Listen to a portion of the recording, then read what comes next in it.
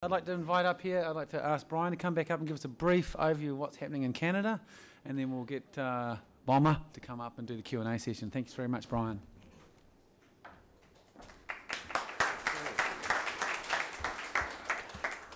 Thank you, Grant, and I would like to acknowledge the Star Trust Foundation. I didn't do that earlier as part of my disclosure, so thank you for the invitation.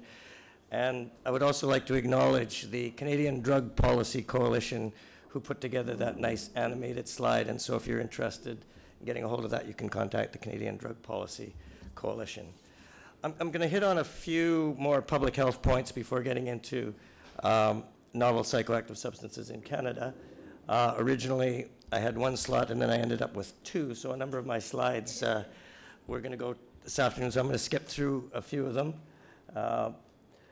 Talk a little bit more about an international conference coming up at the end.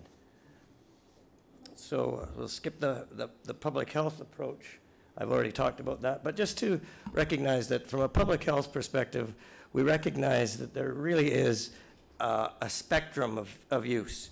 And I want to really highlight the beneficial side here. There's a lot of talk about harms, not enough talk about the benefits, and it was great to hear Rick Doblin at lunchtime talk about the beneficial side.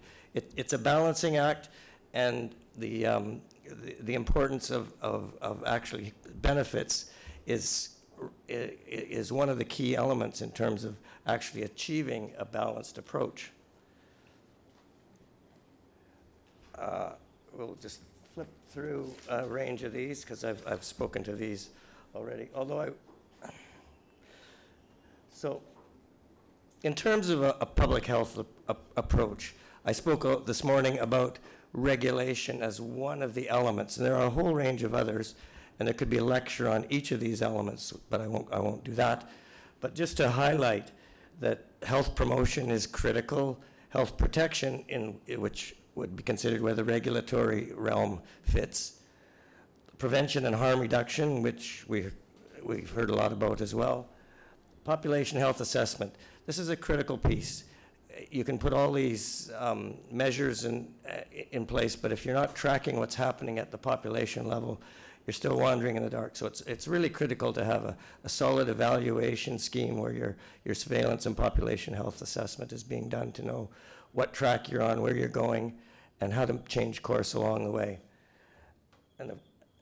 And then, of course, looking at what are the negative outcomes that maybe are turning up that you weren't anticipating, so your surveillance system is critical. I mentioned the importance of services to people who are at risk. I mentioned, and then there are two other things to think about. One are your universal measures, and I think for example, the law is a universal measure, ties to the whole population.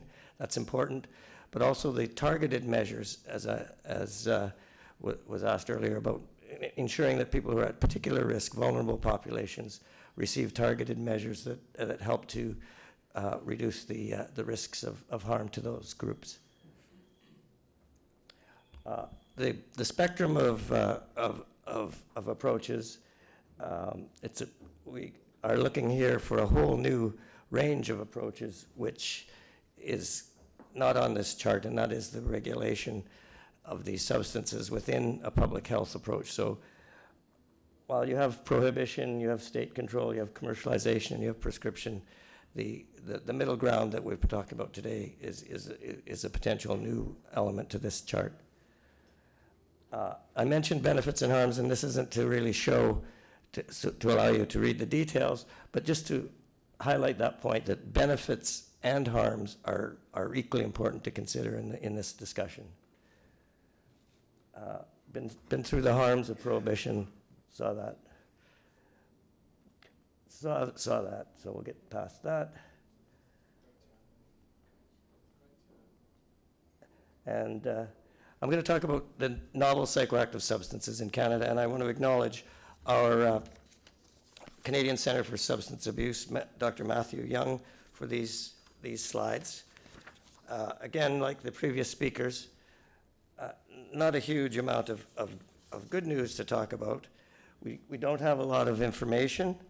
The rapid emergence means that standard monitoring and surveillance activities are not keeping up with what's happening. And most of the detected substances fall into two categories: synthetic cathinones and synthetic cannabinoids. However, there continues to be seizures of what are referred to as amphetamine-like stimulants. Some of the information that I was able to obtain came from the Royal Canadian Mounted Police, and these are information that they provide. That Canada is a primary source of MDMA and methamphetamine for US, Australia, and Southeast Asia. And often novel psychoactive substances are held out to be MDMA, and it's difficult to determine what the exact concentrations are of these. The availability of methamphetamine remains strong, and as well ketamine, and DMT labs are also in existence. Increasingly, novel psychoactive substances are being imported to keep up with demand and to circumvent the legislation. Again, a similar sort of scenario, using the synthetic cannabinoids to avoid drug testing by people working in the oil fields. A range of substances being detected, as indicated here. So in terms of regulation, the two major products that the Canadian government tackled, and this is important to recognize that in Canada, the federal government is in charge of criminal law, and the provincial governments are in charge of health law, and there is some overlap with health law with the federal government. So BZP and TFMPP were scheduled as prohibited substances in March 29th, 2012. There is and then MDPV, which has been referred to as plant food or bath salts, scheduled in September of 2012.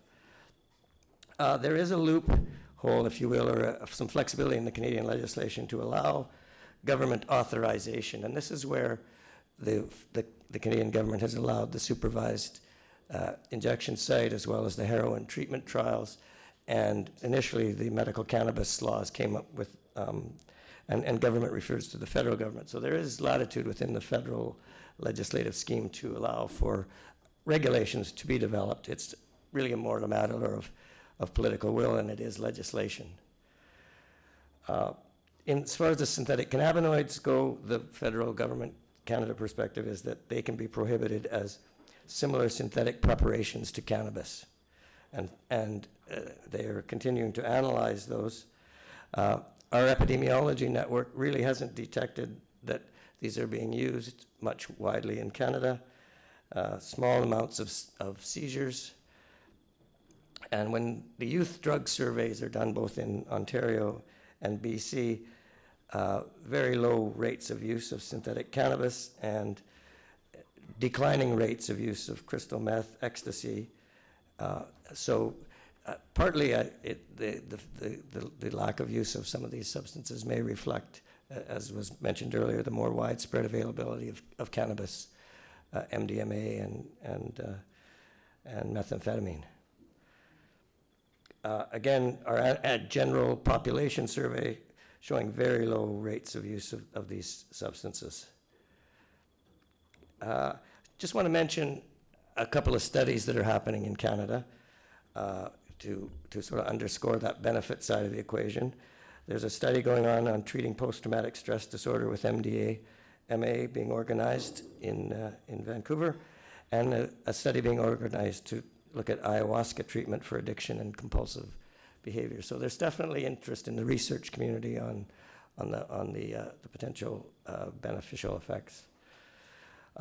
This is a series of slides showing media reports, and so I'm going to click through these, and what you'll see is the dots start to appear. Partly, one of the I mentioned Dr. Matthew Young trying to get a handle on what's happening with these substances worldwide.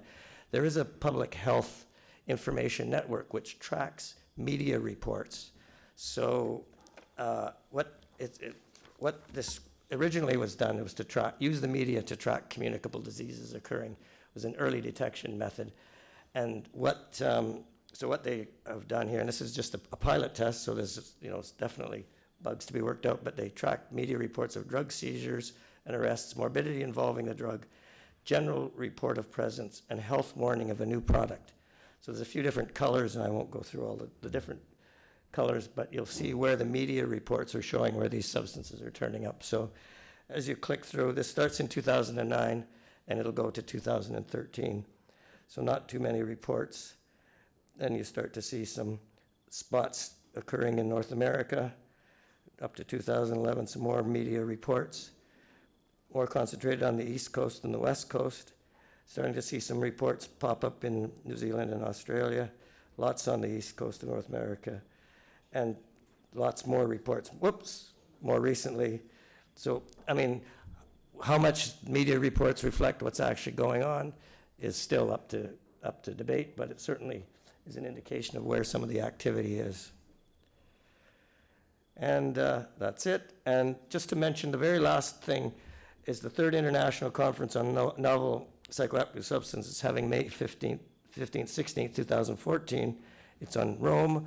If you can't get to Rome, you can attend online, and the website is there. So this is the third, and so this is becoming a very an area of interest at the international scientific community, and so I'd just like to highlight that and maybe Grant's going to go to Rome now. I'm going to see you in Rome. All right. Already booked. Thank you very much, Brian.